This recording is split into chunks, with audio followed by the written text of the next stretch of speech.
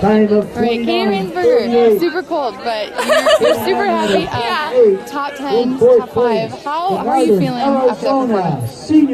I'm just so excited to be out here, and so excited to be with such an amazing team, an amazing group of girls, and for it to all come together, both as a team and individually today, was just a dream come true.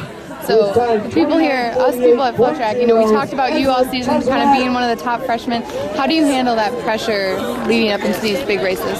Well, actually, I deleted social media a couple weeks ago, so I've been just like kind of going off the grid, like just really like being with my teammates, and just like not letting outside sources kind of just like get to me. And so I just, you know, stay relaxed, stay calm, embrace the suck, and finish hard. You know, and just like at the end of the day, have fun and just enjoy the process. And I really think I am. So it's just been a great season so far. You had your teammate Allie Cash with you during a lot of the race. How much did that help having a teammate nearby? Oh, that was key. I mean, you really like pull it off of each other's strengths, and so having her there was like really just like a sounding board, and it just she was able to like pick me up through places where I know that I'm weaker, and then I was able to pull her along, and just the teamwork there is amazing.